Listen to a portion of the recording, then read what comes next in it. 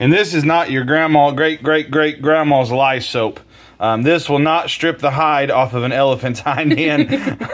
This is pretty gentle soap. We've used it for all of our babies, for our children, who all have very sensitive skin. I'm talking ketchup breaks them out, and this stuff works awesome. Welcome to Built on Faith Homestead, or Leaving Egypt, depending on which video platform you are watching this on. Down below, and if you're watching on YouTube, down below in the description box ought to be our link to our Leaving Egypt channel on Rumble. You're more than welcome to watch it. My name is Justin. My name is Melissa. This is Bobo. The girls are sitting at the table coloring, and we live in a little bitty tiny house, and we just do the best we can to serve the Lord and to live a self-sustainable life.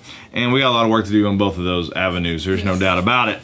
But in today's video, we are going to be making homemade soap. Dun, da, da, da. Dun, da, da, da, homemade lye soap.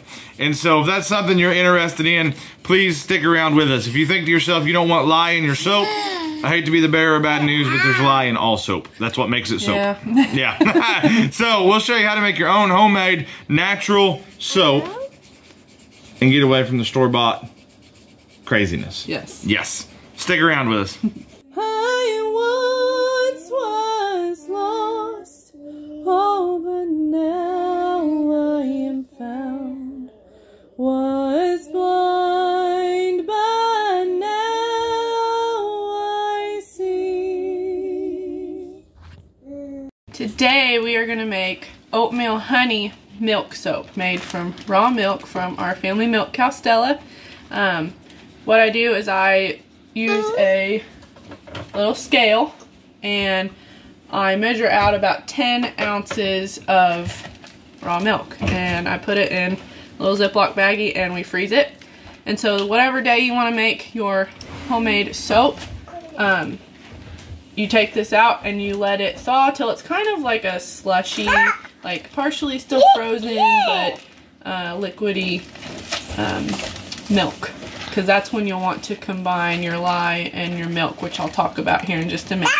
Do you have to use milk, or can you just use like water? So I used to use water if I didn't have the raw milk. You can just use water instead of your milk, because that's all you're doing is replacing your water with your milk. So you can make water, or you can use water and still make soap. Yes. But we like the way the milk soap feels the best, the right? Milk, to me, makes it more creamier when it gets wet and you're gonna wash yourself off or whatever. It's more creamier and sudsy, I think. And the raw milk has a lot of vitamins and good stuff for your skin. So. And that's one thing when you're making homemade soap, especially if you use water, you need to not expect the suds you get from a store-bought soap. You don't need suds to be clean, right? No. And you can't expect things like that to be just like the store. You don't want it to be just like the store. No. And you know, you make it for your family and it makes it that much more special. So. That's right. Alright, so my milk, it kind of looks like that. I don't know if you can see it real well. It's still kind of slushy. Looks like kind of partially frozen ice cream. I'm going to pour it into this bigger Purex measuring dish. Get all of that in there we can. Don't want to waste it. No. We do cry over spilled milk sometimes. Yes. Yes. Hand milk or cow here. Alright, so we got this. Now I'm going to measure out with my scale. And you can use your lard that you render. I just didn't have any right now. One of these days we hope to do more of that. But you're going to use your scale, put your pot on and get it measured to 0. And then we're going to measure out 2 pounds of lard into our pot to melt down on the stove. 2 pounds of fat. Yes. Hey, Bobo, we're trying to do a video. Could you be quiet, man? Yeah, you got your hat. He wants to be in it too. He wants to be in it too, huh? Okay. 2 pounds. 2 pounds of lard. Now we're going to take it to our stove and start melting it. Alright, here's the dangerous ingredient, right? Yep, this is our lye, and we're going to measure. I'm going to tell you, so I don't have my gloves here, it's a good idea to wear gloves.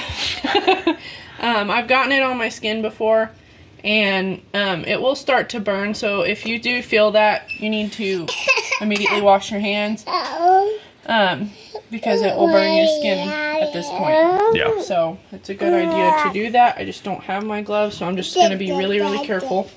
So how much are you putting in here? 4.5 ounces. We buy our lye at some local Mennonite stores, not too far away from the house.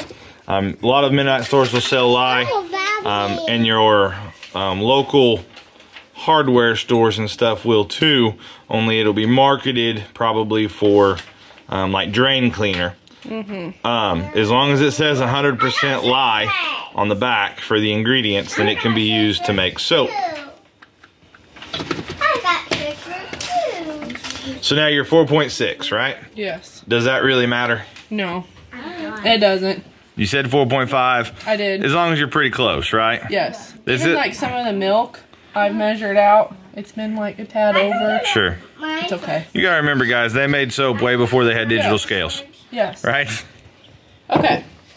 We got that done. We always want to put our lye into your either water or milk, your liquid. Yes. Don't do it the other way around. It will, I think I've done some research, and it will kind of cause a sort of like a bubbling explosion a little bit. Yes. Not like a boom explosion, but it will, I think, fizz out and stuff.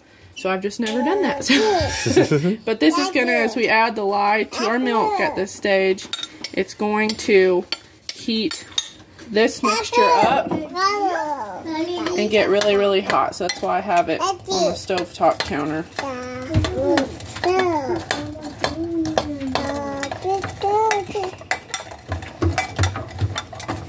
And if your soap turns brown, kind of like this is starting to do, that's normal with raw milk soap. Yes. That is a normal thing. You guys can see how the color's really changing on it. Yeah, and some of that fat, that's what that is Yeah. going to come up to the top. It's really turning brown now. And this recipe is going to make about 8 bars, I believe, is what it makes. It depends on what you're going to pour it in to get harder. It kind of depends on what size You want your soap bars to be. that is, yeah. You just want to stir this till all that lye is dissolved. You helping us make soap? Uh-huh. Yeah. So any commentary you're hearing in the background is me trying to hold Bo because he is teething and grumpy. So I'm trying to hold him while we do this video. Huh, buddy? Alright, we got our lard melted, and it's heated up. We turn it off. We're going to get it off the burner. So these are both heated up. Now what we're going to do is let them cool. So now with these mixtures, you take your lard, now that it's melted off the stove, let both of these cool. They've both heated up. Now you're going to let them cool till they're around 85 degrees. You want both of these to be about within 10 degrees of each other. And so usually I do this of a morning, and then by the afternoon sometime, it'll be ready. I've done this so much I've gotten where I can kind of tell by the color of like the lard when it's sort of ready, and that's when I check it. I have this sort of thermometer. I just bought this one, but you can use like a regular, you know, cheaper candy thermometer. That's what I have. So whenever it's cooled back down, we'll come back to you guys and show you what to do next. If you're wondering why we're doing an inside video today, yesterday, if you caught our video on wild edibles, I was outside, it's pushing 70 degrees. Let me show you what it looks like today. This is today's beautiful weather. Yesterday, finding wild edibles that were greening up, and today, snow. While we're waiting on our soap to cool so that it can be all mixed up, we did think we would tell you guys real quick kind of our soap journey, I guess you'd say, a little bit. So making homemade soap was one of the first things that Melissa did as far as our self-reliance, homesteading type thing, right? Yes. Right? And originally we were going to make goat milk soap, and then we ended up getting a milk cow instead of milk goats. And so now we're just making it with cow's milk. Yes. And it works wonderfully. It does. It's awesome. We haven't bought soap, store-bought soap, in years now. Yeah. This is all we've used. Yeah. We've had customers that will, that have kids that's got allergies and stuff, that our soap's the only soap that they'll use, or homemade soap is the only soap that they'll use anyway, right? Because it works really good. For us, it has been really good to help supplement our income some, and it's been really good to use as a bartering tool. Yeah. Yeah.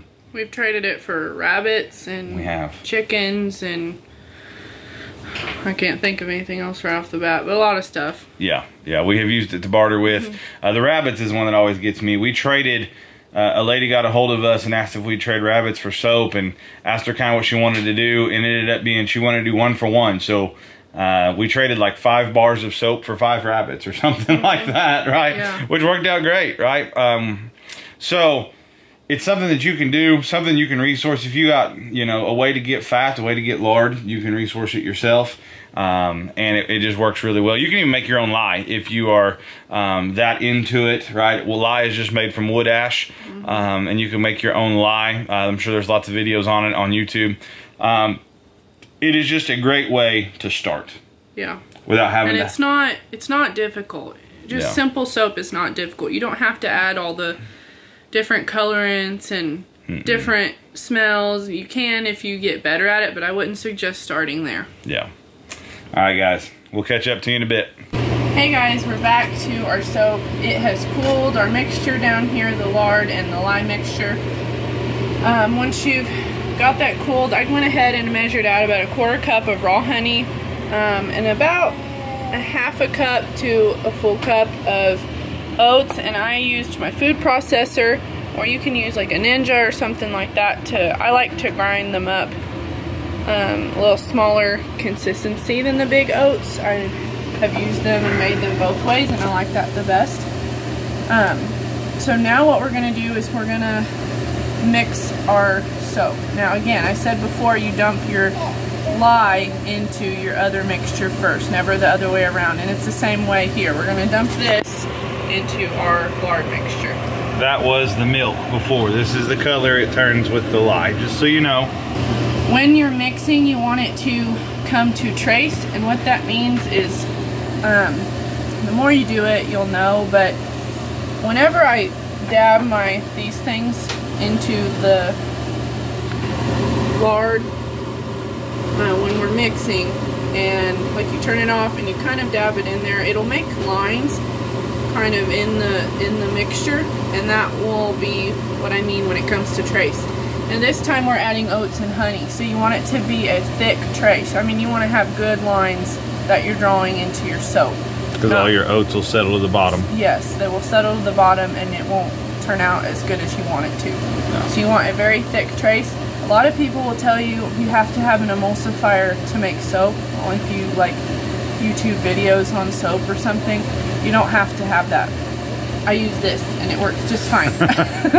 So here we go. We're gonna dump our lye mixture into our lard.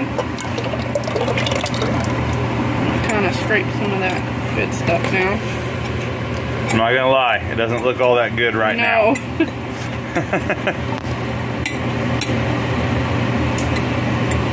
Again, if you get any lye on your skin, immediately wash your hands, or the area that you had it on.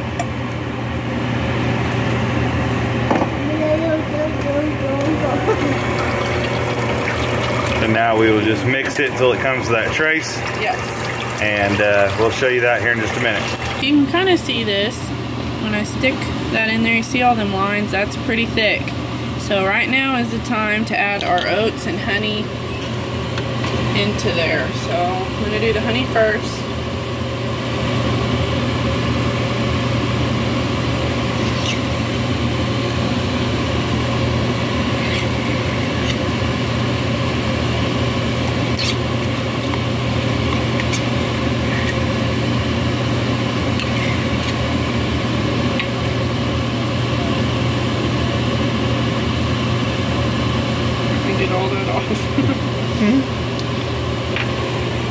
Go ahead and lick it off. We all know that's what you're gonna do.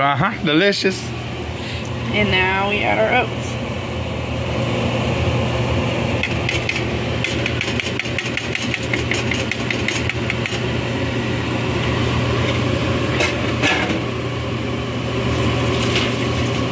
And now we blend again. Make sure this gets mixed up really well and incorporate it into your soap. And over here is our mold. You can use silicone soap molds, but this works too. As long as this is just some freezer paper or parchment paper that I put in here. Make sure the corners are folded down, and we will dump our soap in here in just a second.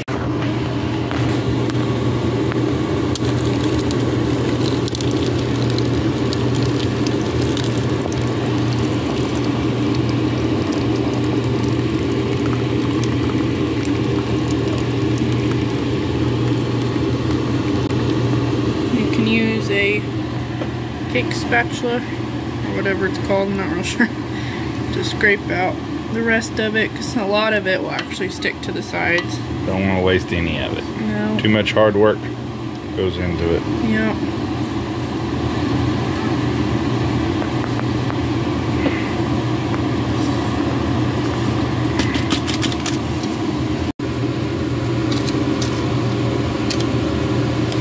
If it's thick enough, sometimes you can do fun little swirls on top or whatever you want to do.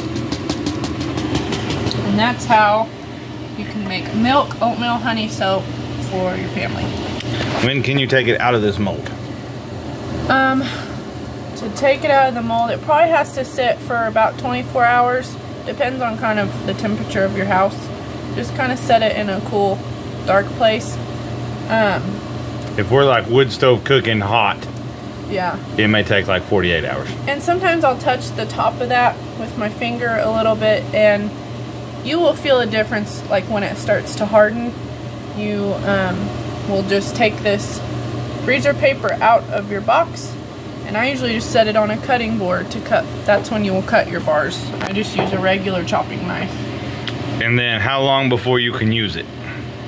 You have to let your soap cure for 4 to 6 weeks. So make sure you write down when you made it, so you can calculate how long it sits, because that's called the soapification. That is process. The technical term, soapification. Yes, and that's when the lye will be able to be used on your body and not hurt your body after the 4 to 6 weeks. Yes.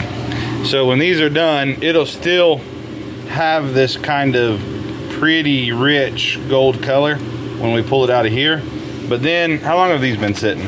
These will be ready in like a week or two, I think. So the ones with the oats, Melissa sprinkled some whole oats on top to pretty them up.